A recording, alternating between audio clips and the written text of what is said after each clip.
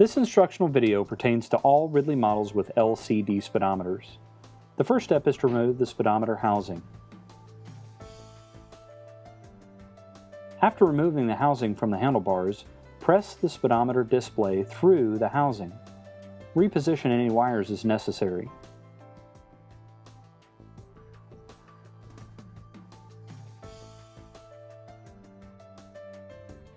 Next, we remove the battery.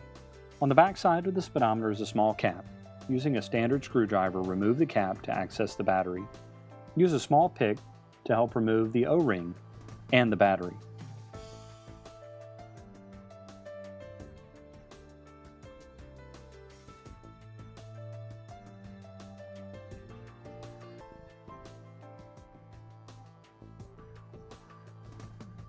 Once we remove the battery, we replace it with a brand new battery. This is an SR44 battery, which is available at most grocery stores. Replace the O-ring and the cap. Be sure and tighten the cap. While looking on the back side of the speedometer, the left button is the size button and the right button is the set button. After replacing the battery, the speedometer is in program mode. The 4 flashing zeros indicate the odometer. Using the size button, press it until the 1,000-mile number is correctly set. In this demonstration, the actual mileage on the vehicle is 6,632 miles. To move to the 100-mile position, press the set button once. The cursor will blink in the 100-mile position. Press the size button until the desired number appears in the 100th position.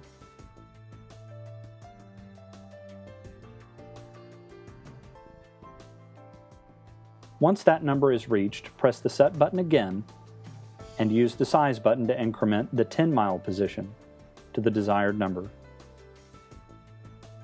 And again, press the set button to move the cursor to the 1-mile position and advance the mileage to the correct number.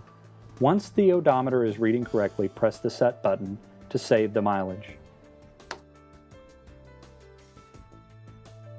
Next, we program the time. By pressing and holding the set button while the time is showing, we enter the program mode for the time. To advance the hour position, press the size button until the appropriate time appears. Next, press the set button to move to the minutes.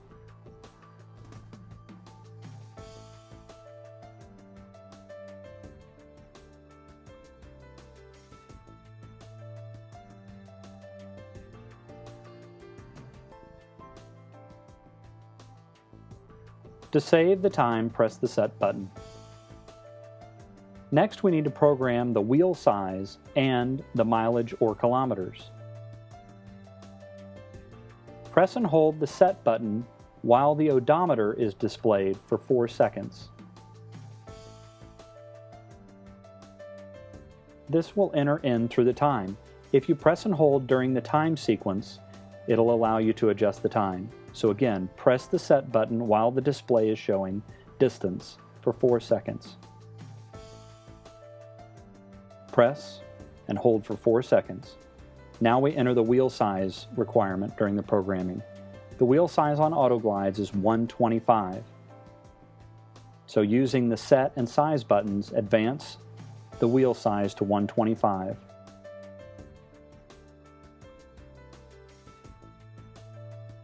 Now that the wheel size is correctly set, we press the set button. It advances us to the mileage or kilometers per hour. The default is kilometers. To change to miles per hour, press the size button and then the set button. Next, we replace the speedometer back into the housing. While replacing the speedometer in the speedometer housing, we need to pay special attention to the wires. When we go to clamp this back down on the handlebars, we need to make sure that the wires are out of the way and none of them get pinched.